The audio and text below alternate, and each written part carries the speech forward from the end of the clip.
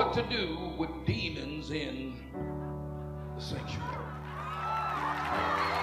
That was in the synagogue, a man with an unclean spirit, and he cried out, saying, let us alone. What have we to do with thee, thou Jesus of Nazareth? Art thou come to destroy us?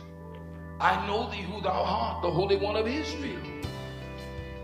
They knew who he was. They knew who he was. This man was demon possessed. He was possessed by a demon. This man had the devil living in him and was perfectly, and note this, he was perfectly comfortable with church folk. Have we built up a tolerance in our churches for people with unclean spirit? How do you feel about homosexuals? How do you feel about lesbians? How do you feel about liars and alcoholics and adulterers and fornicators? How do you feel about lawbreakers, God robbers, folks that don't? How do you feel about folks that don't give God his dime? Come on, tell your neighbor, tell them how you feel. Are you comfortable sitting next to them?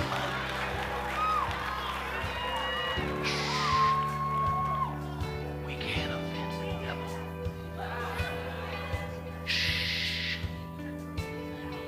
With love and kindness have I drawn them.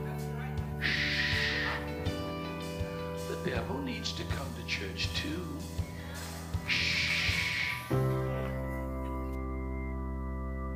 The silent church.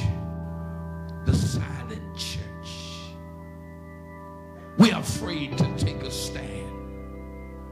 Jesus said, I knew that while I was choosing you, one of you was a devil. Yet I chose you for my own purpose. Well, the Lord has a purpose in sending some devils your way. Look at your neighbor. Say, the Lord has a purpose. I know you don't understand it. I know you don't want to receive this, but the Lord has a purpose in sending some devils your way. Look at your neighbor and say, there are some purple people in your life who are not in your life to help you, but they are there to destroy you. So very often God puts people around us not to help us, but to destroy us, to get you upset, to mess with you. Do you know what one of the functions of the devil is? To constantly point out your weak points to God. Note one of the functions of the devil: to discourage those that are doing a good thing. The devil among us walks around discouraging people from working in the church, doing what's right, and blessing the pastor. I'm just obeying God, but I'm being met by contrary winds. Anybody that will do business with God must understand that they will encounter the enemy. They will encounter winds that are designed to keep them from their appointed purpose.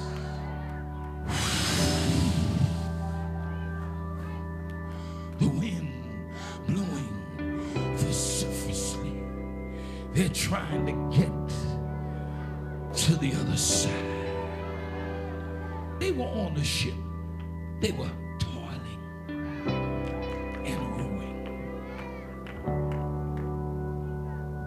Wind blowing. They're rowing. Difficult, but I'm rowing. Disappointed, but I'm rowing. I have every reason to lament and be melancholy, but and every time you come to church, you're rowing. Every time you pick up your Bible, you're rowing. Every time you read your word, you're rowing. Keep on rowing. You might have to cry, but keep on rowing. You might have to be by yourself, but keep on rowing. Frustrated, but I'm rowing. Tears in my eyes, but I'm rowing.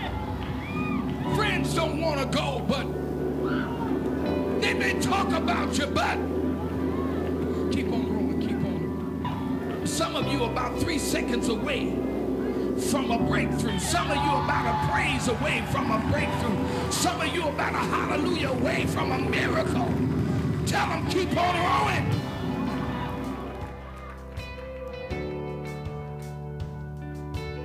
The devil that has come to vex you, he cannot really do it until your hour has come.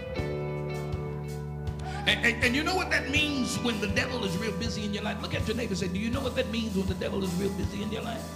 It means that it's promotion time. The devil's movements and behavior indicates to us the time. I want you to jump up on your feet and say, it must be my time. It must. If he's moving in your life, it must be your time. Don't lose heart. If you're being crucified, look at your neighbor and say, don't lose heart if you're being crucified.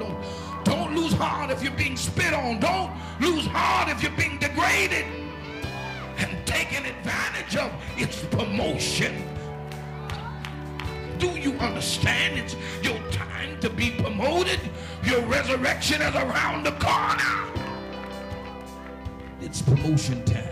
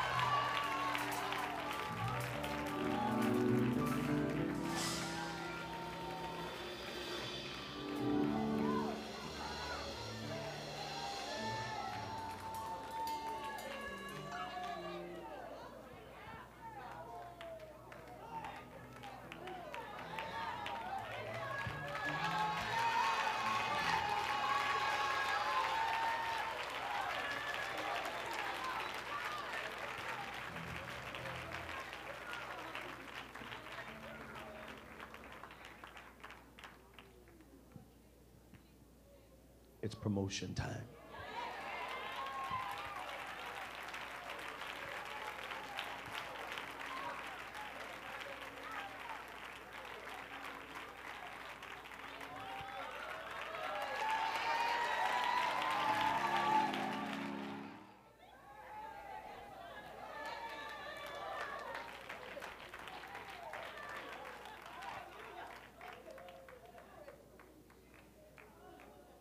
Now, before the choir sings,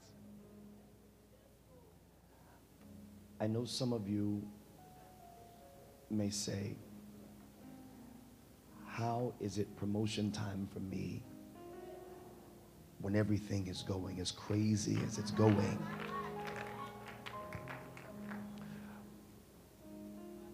But I have to put an explanation point on the end of that presentation, and that is,